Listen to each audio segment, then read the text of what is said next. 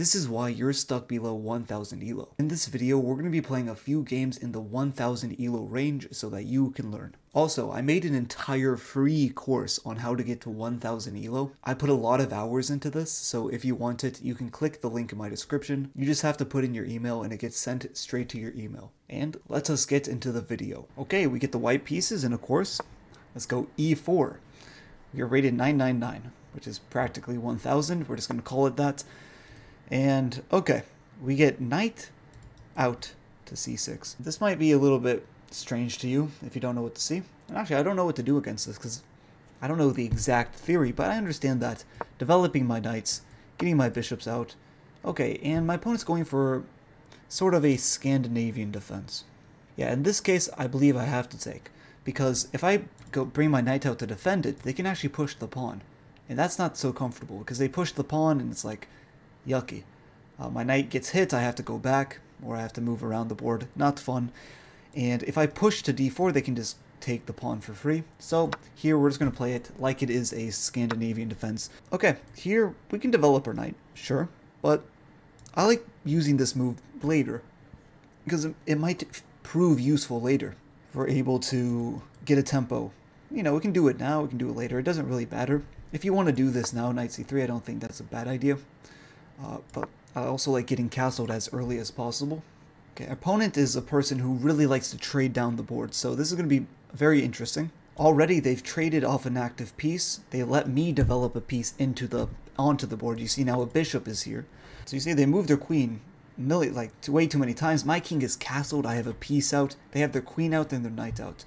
So I think this is looking good for me. So, okay, don't go for some. You don't need to attack the queen again. This is not what you need to do. You need to get your pieces out. This is what you need to do. Get your pieces out and develop. There will be a time when you start attacking, but not yet. You need your pieces on the board if you want to start attacking. Okay, we get knight out to f6, and it does stop any ideas with this because that is free. Now, we can't play d4 because that simply hangs a pawn, so I'm not even considering it. Let's go with d3, a little bit more passive, but at the same time keeps a very nice structure that we can go into the middle game with. Now, you notice there is an idea with pinning the queen only if this knight is not here and there's not a pawn or a knight to block this. So there has to be a lot of conditions for this tactic to even work. So I'm not even going to try and force it. I developed my bishop. I'm hitting the knight, so there might be, also, yeah, I'm actually threatening to take, not to go here because they can block with the pawn, but if they were to play a move like e5, I believe that is a blunder because we take the knight for free. Okay, that's a move. Yeah, that's a move. I'm assuming they want to recapture with the queen, which is good. If they recapture the pawn, they blunder their queen. And again, we cannot go for this tactic because the knight is defending that square. So, and my knight's hit, I'm just going to give away my bishop. Why not? You know, there's a chance that he blunders the tactic, but I'm assuming my opponent played this for a reason and is not going to blunder it. But look, now we get a rook to the center, just making sure I'm not missing anything. Rook to the center. We have a check whenever we want to, but we don't need to give it. Remember, checks are only good if it's a tactical, sequence. Okay, my opponent puts their knight in the center. This is actually, I think this is a decent move. Now we can give a check. Knight takes, queen takes, check. Probably king to b8. And what do we have anything there? No, it looks, honestly, this looks almost like it's going to be a draw. So my bishop is under attack. I do have to move it because I don't want him to take this and ruin my pawn structure. I could go here, which is an idea. And actually I really like this because the knight might become a target later on behind this bishop. And I like this, and we can maybe get our queen out at some point whenever the time is available. So the queen has to keep guard over this knight, or the knight has to move because we have a tactic here, winning a pawn. Already, I'm assuming what my opponent's going to do on the next move. I think they want to develop the bishop, so they're going to play e6. If they play e6, I can't play d5, knight d5, well, because it hangs the knight. Okay, what else am I going to do? Probably queen to d2 is what I'm going to do. So they push their pawn to e6, queen d2, try to connect the rooks. You see, very simple, just trying to come up with a plan for the most obvious move. So I know what he's going to do. here and bring the rooks to the center. I don't see any threats. Oh, he can pin me. So maybe here we go a3 to stop any weird pin that happens here. And he goes there. And now, there we go. All we have to do is play the move that we thought about while our opponent was thinking. So you see, we just saved time. So you see, I talked about going to d2, and I thought, you know, it's not the best because then he might get a bishop pin here, and that's not good. Objectively, this is fine. Allowing the bishop pin is not the worst, but you see, then this happens. So we are being attacked here on f. There's no fork here. You should understand that there's really nothing defending this pawn except the queen, and that's not a good defender here. How do we defend it? I think we can actually just go to... Okay. If we go here, our opponent has knight c4, attacking your queen. Our pawn cannot take because of this. Okay. So if we go here, knight c4, and we go here, then what? Well, then they win the pawn, actually. Huh. So look at this calculation. And my opponent, and even if you don't think your opponent's going to play a move like this, you have to consider it. Knight d2, knight c4, and I can't defend both this and this pawn at the same time. Pretty cool tactical trick. So we do have to defend this. How do I want to do it?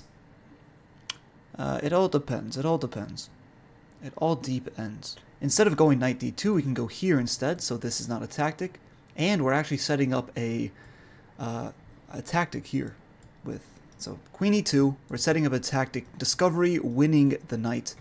Or no, it doesn't even win the knight. Gotta keep calculating, watch. Okay, and this is unfortunate because... Yeah, this is just a free knight, and some of you might freak out like, oh, but if I take that knight, he's going to... Oh, actually, is that? Oh, this is not as easy as I thought it would be. Wow. So this seems like a free knight, because even if they take check, we can go back, but they have this fork. Wow. Wow, this is fascinating. Takes, queen takes, king back, and this fork. But I feel like we have something concerning the light squares and how weak everything is. I think we could actually sacrifice. I think we're actually going to be winning a pawn in this situation. So let's go ahead and take. We are not scared about this. It's not a concern. Okay, he takes this way, which is... He should have taken with the queen, so he gets the fork. But we win 2 pieces for the rook. So this is not good. I assumed that he wouldn't play this move, because this just simplifies the position into a better one for me. Because I have 2 pieces for the 1 rook. And that is good. So you see 2 pieces, 1 rook. And even though it's equal on the board, I think it's really hard for black to play from now on. How should we play this? We can force a queen trade like this. And I think we can play an endgame like this. I think it'll be pretty instructive. I was not expecting to take with the bishop because I don't think it's a good move. But yeah, this is a forced queen trade. We're going to... Okay, never mind. My opponent does make an attack against my rook. But at all times, you have to look for intermezzos. What move can you play in between your move? And in this case, we can give a check first, and then we can move our rook later. Okay, he goes here. And of course, let's save our rook. Where to? I mean, it depends. We can actually do a rook lift, and I actually really like this. Hit the queen at the same time, prepare rook b4. And notice how we don't have any back rank weakness. I really like this move. So if we go here, what is my opponent most likely going to do? This? But then we go here. Yeah, I think this is just good regardless. Again, we are defending. Rook e4 saves the rook, attacks the queen, and protect. I mean, it does 3 things at once. It prepares a rook lift. The rook lift. It attacks the queen. It saves my rook. It's just so perfect. And then we're going to get this, and the game is practically going to be over. But we still have to be diligent, because if we go rook b4 right now, we fall for... Actually, we don't fall for anything. And I'll show you why we don't, right? It doesn't work. Here. Yeah, we're good. So you might be noticing this check, and you might be a little bit scared, but I would not be scared about this check. I don't think it's concerning. Why? Well, we can block it. We can block it with the knight. Our opponent, unfortunately, doesn't see that we can block it with the knight. He should have played a defensive move here instead of doing that, but now we're going to have a multitude of checks that win us the game. And this is another example of not all checks are good. In this case, when my opponent gives a check and that we go here, now this is a big threat. The checks that we're about to give in this position are going to end the game. And my opponent's queen is all the way over here. If it was maybe a little bit closer to their king or was participating in the defense, it would be able to maybe, it's still losing, but they would have a better chance at being okay. Okay, here there's multiple ways to win, but I think there's a clear checkmate on the board here. There's a check, and The king literally has 0 places to go. They cannot block with anything, so I believe that this is checkmate. So good game to my opponent. Yeah, and this is why you can't trade off two. So we'll talk about 2 little lessons here. In this position, when my opponent decided that this was a good trade, yeah, they took, and then they took here, and this was weird to me, because I thought they would play taking with their queen at least, so they can get this fork afterwards. Taking with the queen, and then you have pawn to f5. I think this was a better try at trying to win, because this is a fork, and then I have to move, and you get in a good attack, you get your rooks in. But knight here, maybe I should have talked about the fact that he had this fork, but I was not concerned giving up 2 pieces. Giving up a rook for 2 pieces, so this was not any of my concern. Remember, don't go here and allow them any disgusting discoveries. This is unnecessary. We have to take with our king. Our king's wide open. We're still fine, but no need. Yeah, we go here, give the check, and white is just clearly better in this position. We take back, we're up 2 pieces. And I thought this was a clever move to try and get the queen trade. It was a forced queen trade, because if you do not take, then we take the pawn, of course. And yeah, we took... Went here. Again, not concerned about this. You see, you have to look at things like this. Here. Now, if I blocked with the queen, I think that wouldn't be the best. We're still winning because we have this discovery, which is nasty. And we have 2 pieces. You know, after takes and takes, we're still looking very good. But I like the fact that our queen, you know, we block with the knight. I like the fact that, you know, this knight's not doing much in the equation. So once the queen moves or whatever happens, we're just going to have a beautiful checkmate. That being said, let's go on to the next game, 1005. Alright, we have the white pieces again, e4, and knight c3, playing the Vienna game. And perfect, we get knight f6, and we are able to go for the Vienna gambit. So this is the Vienna game, this is the Vienna gambit.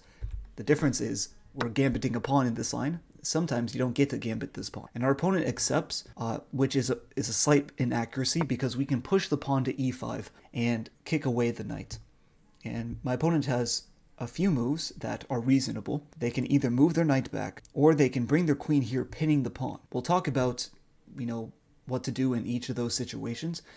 But let's talk about the fact that this knight actually has no squares to go to. There are no squares to go to. Even, yeah, in this situation... My opponent doesn't even get to have a check, which he probably would like to have, because that would at least mean... okay, we're already up a piece, so we're winning the game. That's how the Vienna game goes. Now, if my opponent were to bring their knight back, here we would be playing normal moves. Make sure to play knight f3 after they move their knight back, because this queen check is disgusting.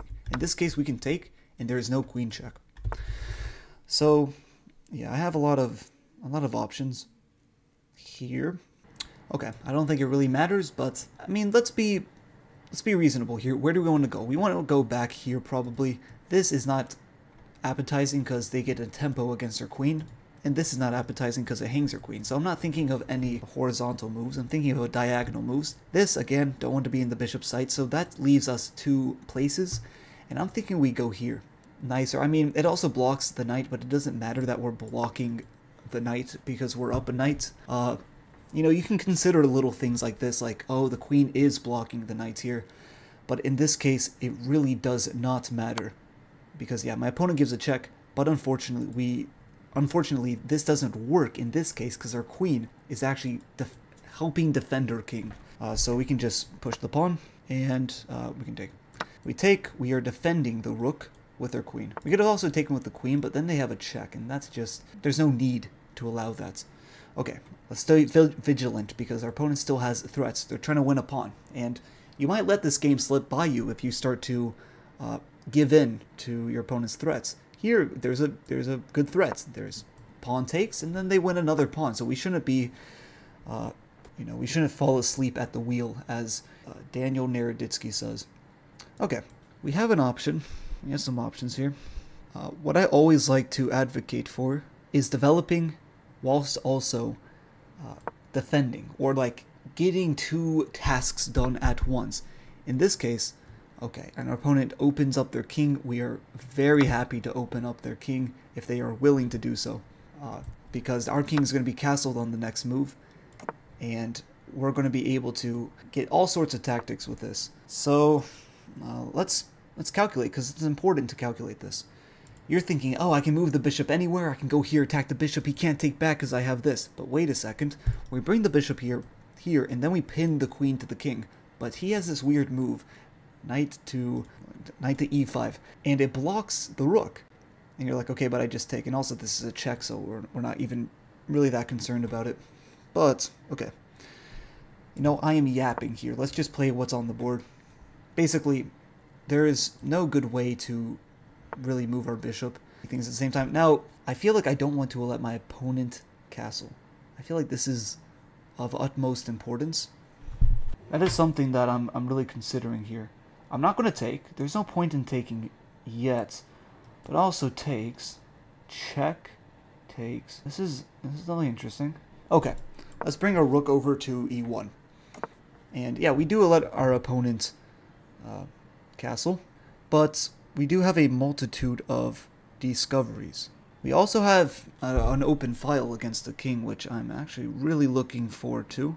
Remember, don't go here and try to discovery attack the king, because that doesn't work. Just making sure everything's good. Yeah, let's go here.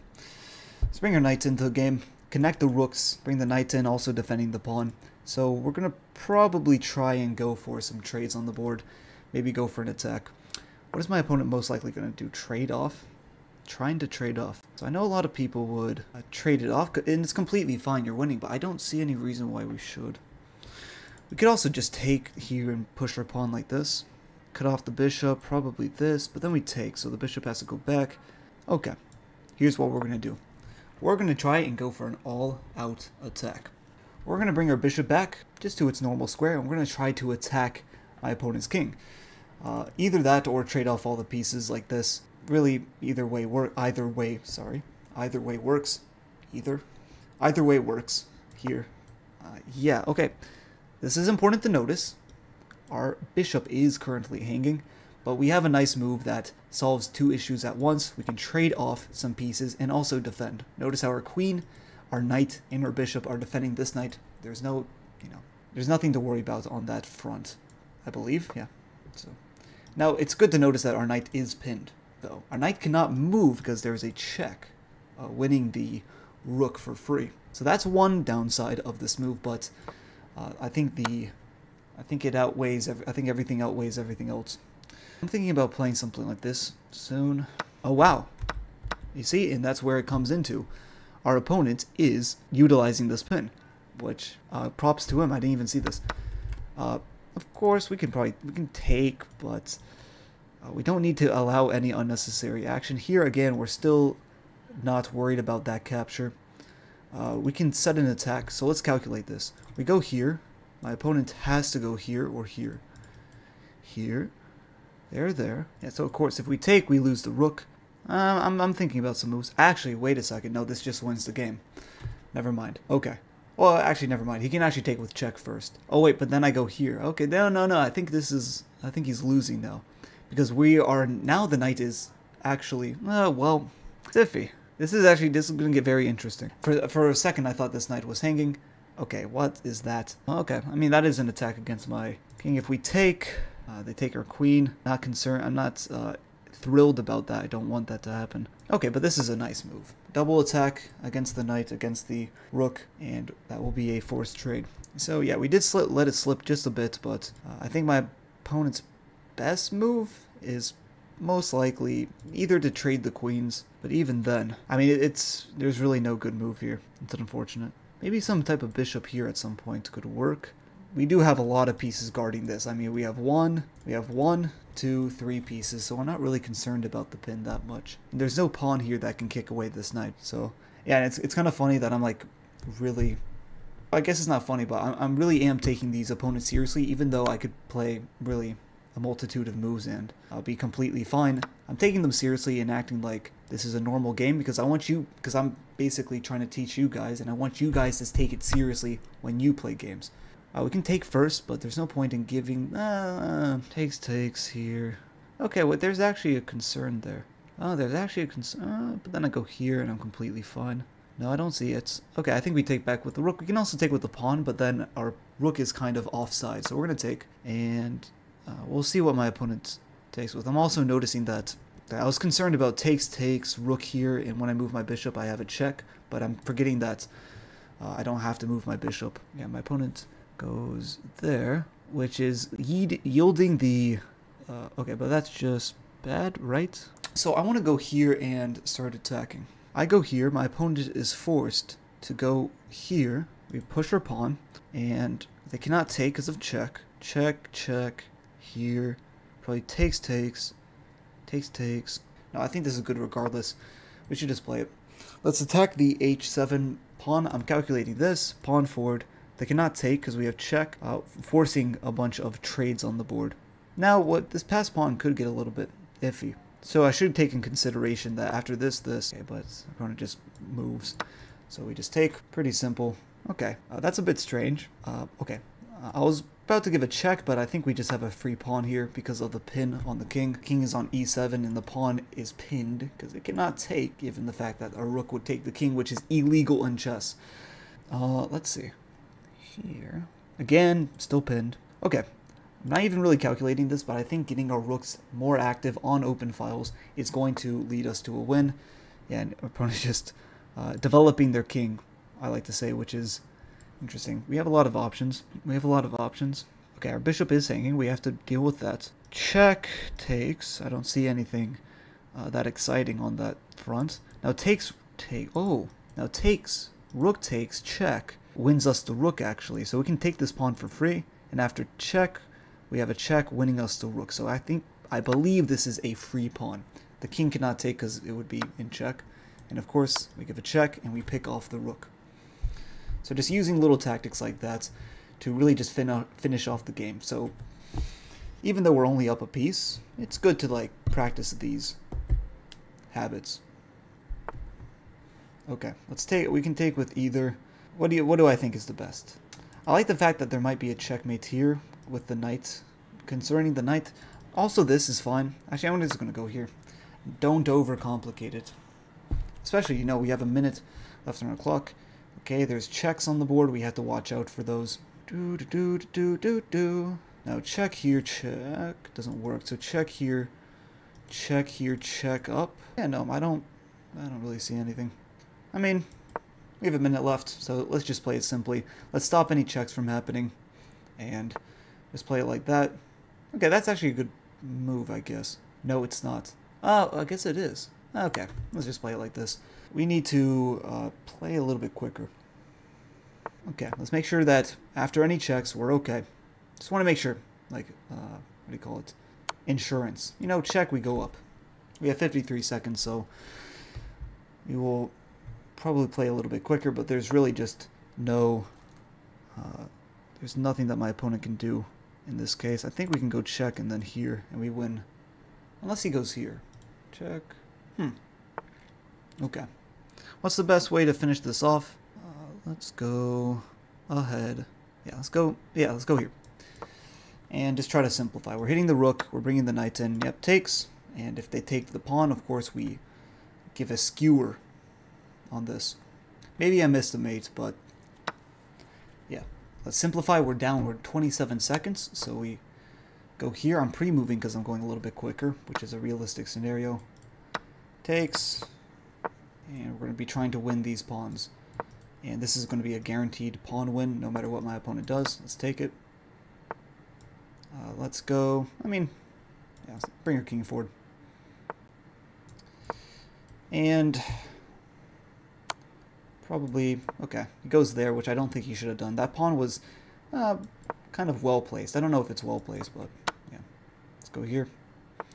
We can actually go for a rook checkmate. I'll do it in 13 seconds, so let's play it.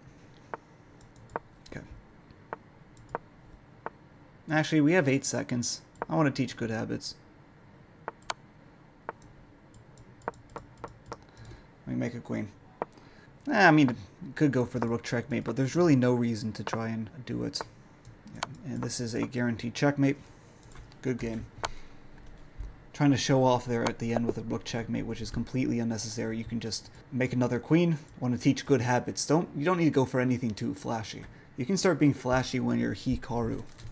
And then you can start to show off when you're, world champion and stuff like that. But if you're trying to win games at this elo range, don't be flashy. Just win the game, get a queen, and that'll be simple. Anyways, I think that will do for this video at 1000 elo. And again, if you liked the video, then leave a like on the video, subscribe to this channel, and I'll see you guys tomorrow.